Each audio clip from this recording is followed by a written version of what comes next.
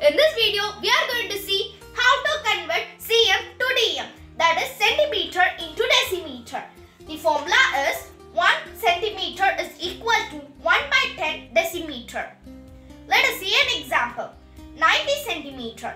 1 centimeter is equal to 1 by 10 decimeter. So, 90 centimeter is equal to 90 by 10 decimeter.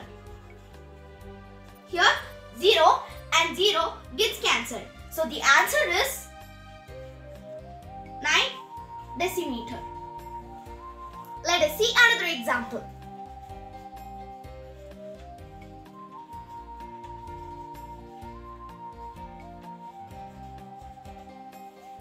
Centimeter, 5 decimeter. 800 centimeter, 5 decimeter is equal to 800 by 10 decimeter plus 5 decimeter. Here 0 and 0 gets cancelled. 80 decimeter plus 5 decimeter. Now we have to add these two numbers. 80 decimeter plus 5 decimeter is equal to 85 decimeter. So the answer is 85 decimeter.